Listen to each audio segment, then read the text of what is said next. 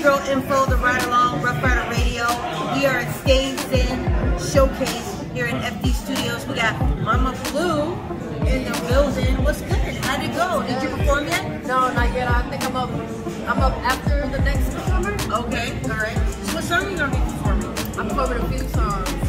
My set is gonna be about 25 minutes. So what? I gotta. Are you headliner? I'm the opener for the headliner. Okay, I like that. Headliner. Hey, headliner. Okay, co-headliner. Co-headliner. Alright. So yeah, I'm performing a few tracks off of my last album, Damaged Goods, that I'm in love with. I'm performing a couple of tracks and I'm just releasing singles, and then I'm doing my last single that I released called TikTok, and that's my favorite, and I'm really excited to perform that one. It's real high energy, and it just shows kind of where I'm at right now. Okay, I like that. I'm looking forward to hearing your music. I hope so. Because with your energy, you're already giving it. And I like the title, Damaged Goods. I like that. And it speaks volumes on its own. And I can already see where it's probably coming, where it's going, and where it's coming from. You listen to it, you hear what I'm saying, and you definitely feel where the rest of the project has been. So there's been a few female artists here, a couple already. So what sets Mama Blue apart from every other female artist out there? Oh man, Mama Blue sets me apart. I don't talk about the same things that most women are talking about, but I know personally, Shishi, and then she performed. I know her personally, and I know she spits as well, and I appreciate about her as an artist. But me alone, I'm not into the drill. I'm not into talk about my body and things like that. I'm talking about my real life, talking about my heart and things like that. So what sets me apart is just, you gotta hear it. You gotta hear it.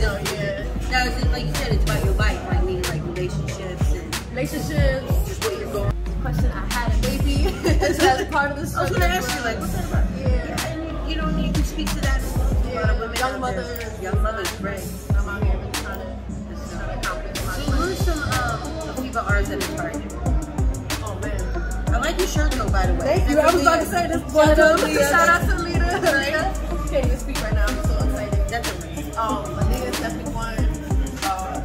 Lisa Left Eye. I like that. Lil Kim, London. I like how you're in the 90s with the hip-hop, the female hip-hop artists. I mean, I know I look good, but I'm 28. I'm pushing it, yeah. No. Really up there.